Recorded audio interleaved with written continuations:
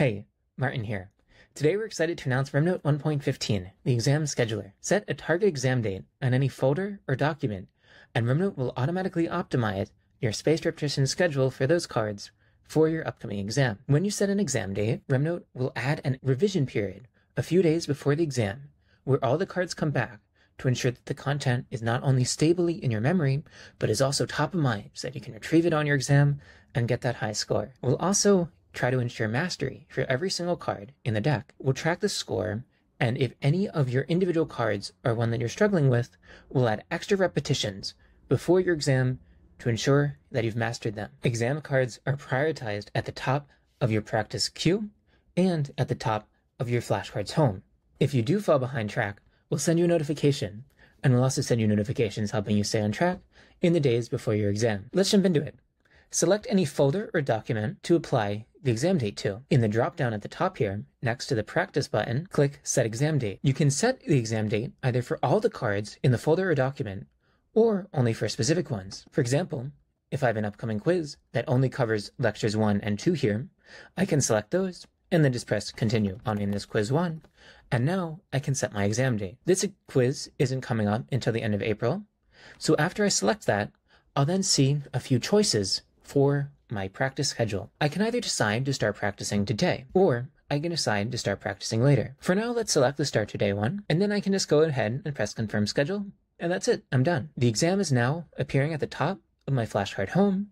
If I were to go and practice, it would appear at the front there, and will automatically start adjusting your daily target. As you can see here, we've automatically increased it to make sure that you've practiced all of the cards that you need to on this given day. For all of your exams, you can then click on Exams and Goals here, and see a calendar of your upcoming number of cards you have to practice per day for each exam and your upcoming exam dates. The exam scheduler works complementary to your underlying spaced repetition algorithm. Your algorithm is based on a model of memory called the forgetting curve here, where you can see that over time, your chance of successfully retrieving some flashcard or some piece of information decays. Your algorithm automatically computes this curve for every single card, and when that card's retrievability falls below some certain percent here, set to around 85% by default, that card will come back into your queue. As you practice a card more and more, this curve will become flatter, so that it takes longer and longer, exponentially longer, for that card to drop down to 85%. RemNote is still using that same underlying algorithm, but making a few modifications to it. On your exam date,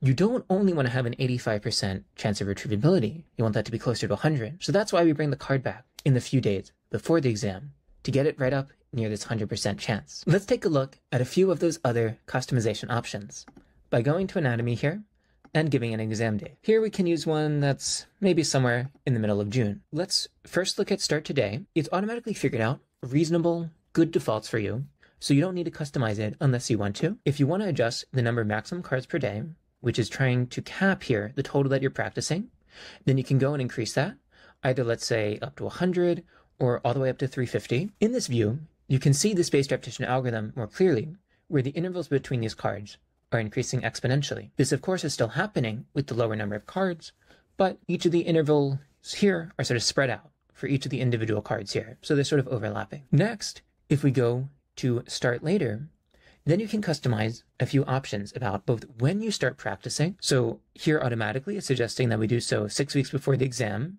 to try to stay under our global daily target and ensure that we have a good number of practice sessions. In this case, we'll have ensured that we practice each of the cards at least 4 times before that exam date, but you can customize this to either start practicing sooner, only a single week before the exam, to practice more cards each day or less, and to control the total number of repetitions.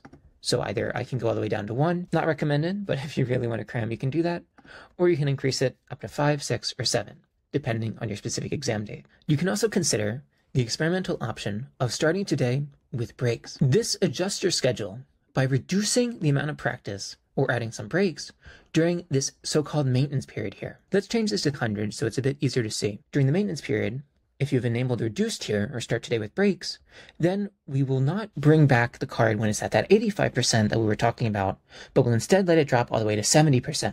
This is reducing your total practice burden here. You can see that I'm only practicing each card 4 times here instead of the 6 if we were practicing it every single time without that reduced practice burden. But we are adding some extra practice during the retrievability period here to ensure that's top of mind for you before your exam date. You can also set this to none if you don't want to practice at all during the maintenance period. And again, we'll add some more practice during the retrievability period here for you. The advantage of this, again, is less practice and less context switching, but the memories will be a bit less stable for you. You can also customize how many practice sessions you want to have during the retrievability period. Right now, I'm only getting 1, but I can go and increase that to 2 if I would like, or I can just directly set when the retrievability period should start. Finally, there are also a few exam settings here where you can either limit or increase the maximum number of new cards introduced per day. I can also customize the priority between this exam and others. Here, you can see with these little gray bars that my quiz 1 from biology is overlapping with my anatomy quiz here. We're automatically taking that into account for you in your schedule, so you don't have to worry about it. Trying to, for example, limit the total number of cards you have to practice per day to your daily target or to your max cards per day here. But if you would like, you can also adjust the priority here so that you get more cards from this exam or more cards from the other exam. And finally, if you anticipate adding extra new cards, then you can increase this here to see those represented in your graph. We've designed the exam scheduler to work for any kind of upcoming exam. If you have an important exam that's happening soon, then just go ahead and select Start Today here. You'll immediately begin getting all of your cards, and we'll ensure that you practice them a good number of times before your exam date. If you have an unimportant quiz, or if you're in a bad situation where you're cramming, that's okay. We'll still try to take care of you. Just go ahead and select Start Later here, and either push back the start date, or if you're cramming, just begin practicing now, and we'll make sure that you get at least a few repetitions before your exam. If you have a large exam that's in the somewhat distant future, like off in September here, 6 months from now, then you should go and select Start Today with breaks, where you'll see that we'll reduce your practice down from 7 to 5 here to try to save you some time, but we'll still make sure that the information is top of mind when your exam does roll around. If you import some cards, we suggest that you use Start Later so that you can gradually introduce the cards over time. And also, if you're not a student or you don't have active upcoming exams, you can still use the exam scheduler. For example, if you have some upcoming meeting or presentation where you want to be really sharp and have all the knowledge top of mind for that day, then you can just go ahead here, set your target date as your exam date, and then begin practicing as normal. So that's it.